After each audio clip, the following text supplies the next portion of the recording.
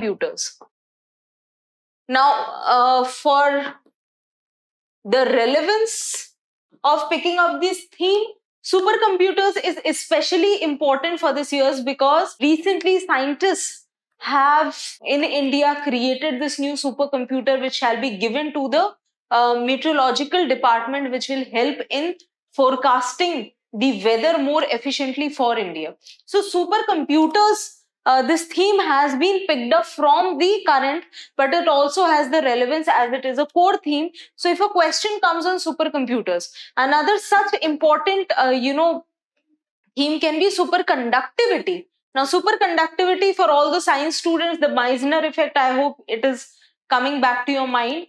Now, superconductivity, why it is important? Because recently scientists have achieved superconductivity at the room temperature. So this is how you can actually extract the themes of where the question can come in the mains as well. Now, coming to the supercomputers, first of all, you have to understand supercomputers have their application in almost everywhere. The fourth industrial revolution, which is basically blurring the lines between the physical world and the virtual world, right? In this case, supercomputers again become very important. Then for accurate forecasting of weather, for getting an idea about the sea, undersea development, for understanding the physical phenomena, for in the space program also, and all of this, supercomputers play a very, very important role. So let us first look at the question. Let us see how we are going to attempt the answer, and then we'll see a model answer, a model answer, not the model answer. It is one of the ways you can attempt this question. You can have a better way also. Do share with us and we'll have an evaluation together of that. Now, coming to the question says that discuss the journey of supercomputing in India, first part. What are the applications of supercomputing? So first of all, this question has two requirements. Now let us go back and let us now understand two things. First is about of the question. Second is approach of the question.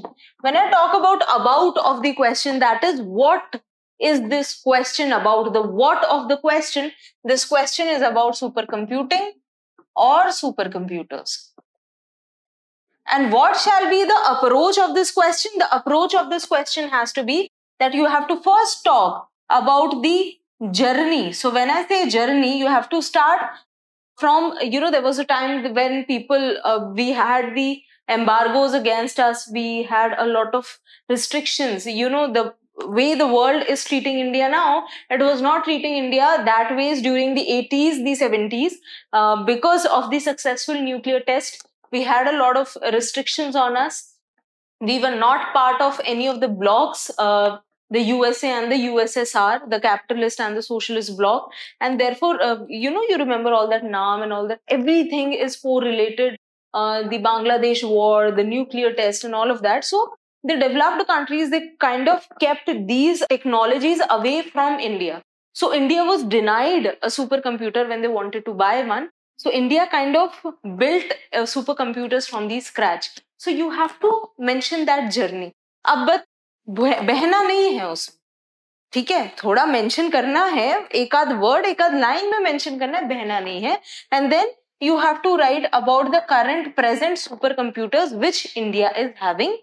And then you will conclude with the applications. So when the second part of the body shall be applications. So you have to write the applications of supercomputer in different various fields. And then finally you have to give a good conclusion why and how supercomputers are being implemented in the Indian systems. Alright, be it governance, be it in the scientific research, be it in the nuclear power plants. Anyways, the approach can be any of them, but you have to conclude with such an approach. So let us see what is the problem with this answer. In the introduction, the introduction is a very fairly balanced one, which talks about that supercomputers are large systems. These are large systems that are specifically designed to solve complex complex scientific and mathematical problems. So basically, what are supercomputers? These are large systems which do this job. Alright, so this has been given here. It can be used in many industries, and then we have the National Supercomputing Mission, so that also has been placed here. Alright, doable. Then the application is given. The application part is given, that is, what are the applications of supercomputers or supercomputing? This model, hub spoke model, has been very well used. If possible, you can use these kind of infographic representation. Then the journey has been shown like this. In 2015 this happened, 2018 this happened, then in 2021 this is the current stage of the National Supercomputing Mission, and then like this. The problem with this is it is taking up a lot of space, it is taking up a lot of word limit, and it is too technical to remember. Now coming, do we have to remember these things? Yes. If a question from science and technology comes directly on a particular type of technology, let's say like supercomputing and the journey of supercomputers in India, you have to write about Param Shivaya, then you have to write about the one Param Brahma and all of these. So this you have to do. So therefore we have picked up this theme, so that along with teaching you how to write, we will also teach you these things, because these are difficult for you to find at one place. So now let us jump to our model answer. Now, in the model answer, one thing which was missing in the previous answer is the student. The student, that was a draft one. Draft one we show you because these are written by the students, and then we rectify and make it a better answer by telling them where you went wrong. So in the draft one, the problem was, in this question, there is a demand that talk about the journey first and then the application. Whereas in that answer, the student has talked about the application first and then talked about the journey, which is the opposite. Is it absolutely a crime? No, it is not a crime, but it is okay to go in a synchronized way. Now coming to the introduction, I think the introduction is more or less similar, if not exact. The National Supercomputing Mission has been, taken up in the later time, and in the introduction, a very simple, very beautifully, lucid, simple definition has been taken. That is, supercomputing denotes any computing environment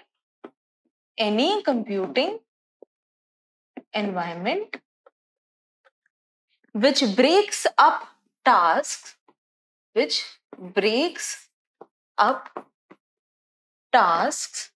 into smaller tasks that can be processed. This is the important part, that can be processed in parallel. So the parallel processing is possible here over multiple processes, and it results in high computational speeds. So this is first important thing, high computational speeds. And second, the efficiency also becomes high. So the speeds are higher as well as the efficiency are higher, and it helps researchers in the different fields. Now, this is a very balanced, introduction to supercomputing. Now, coming to the journey of supercomputers. In the journey of supercomputers, you have to start from the very beginning, that India was denied a supercomputer earlier.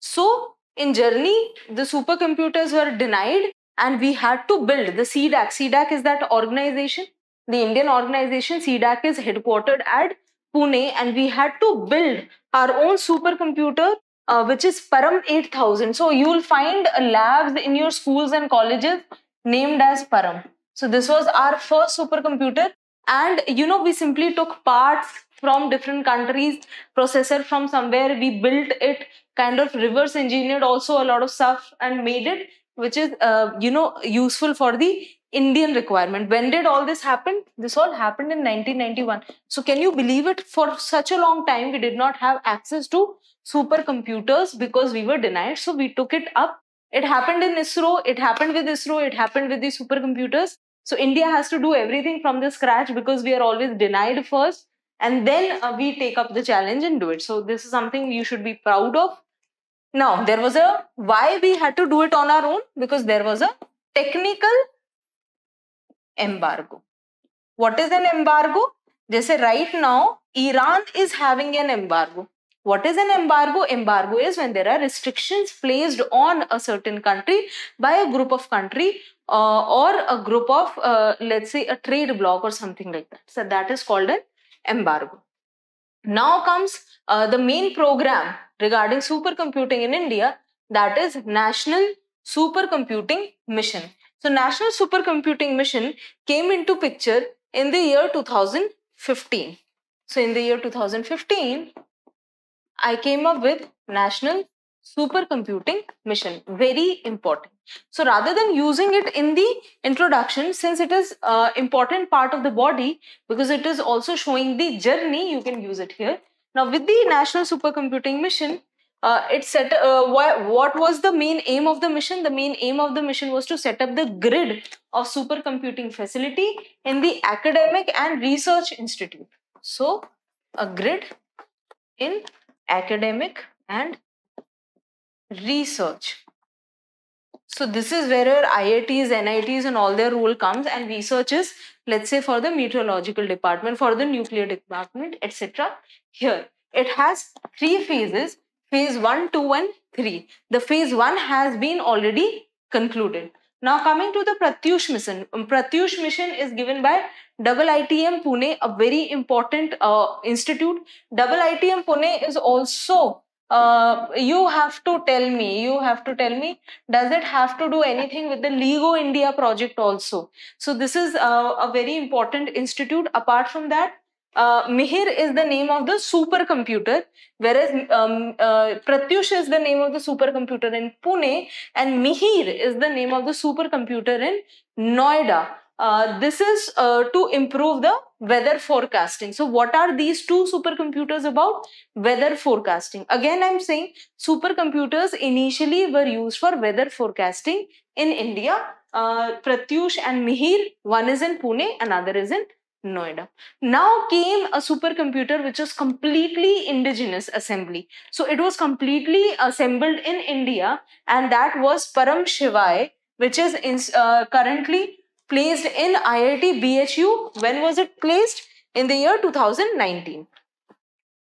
What is the name? The name is Param Shivai. Where is it? In IIT BHU. In which year? 2019. What is the speciality? It is a completely indigenous assembled. Now coming to the next, which is Param Siddhi. Very important.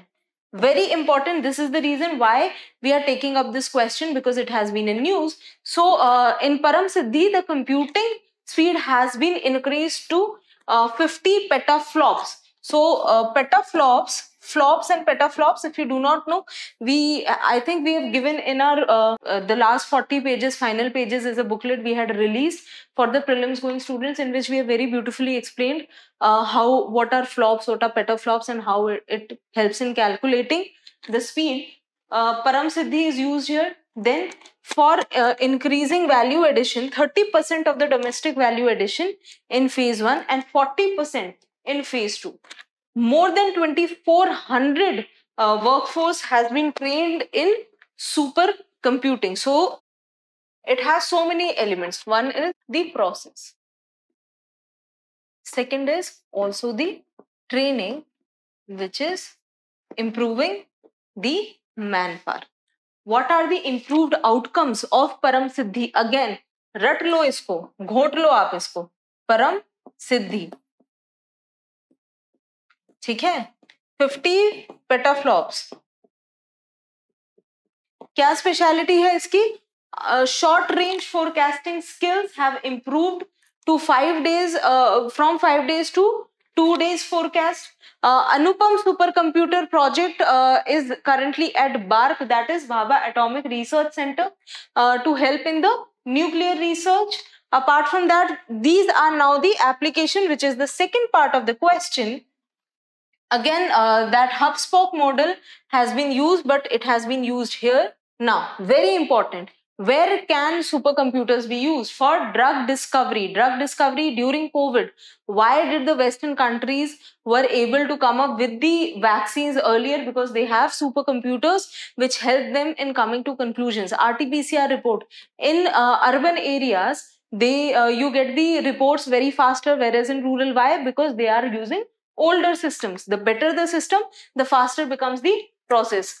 In the climate research, your IPCC AR6 report is called as the scientific report. Even your Nobel Physics Prize has been given to climate scientists. There is a use of supercomputing. Then weather forecasting, forecasting cyclones, monsoon, for assessing the air quality. Why have you put a supercomputer in Noida? So that you can assess the air quality of the Delhi NCR region, which is hard hit during the winters. It is about to come when you see the pictures of the hazy pictures of the skies in Delhi and NCR region.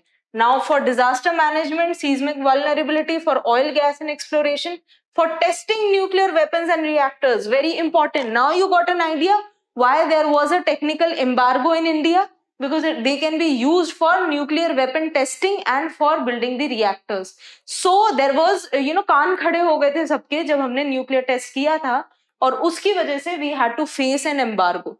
Apart from that, in the biology and drug diseases, also we use the supercomputer. Now, coming to the conclusion, we have very well covered both the parts in the body. We have learned also about different supercomputers from the point of view of current also, if this question comes. Now, let us know how to conclude this answer well.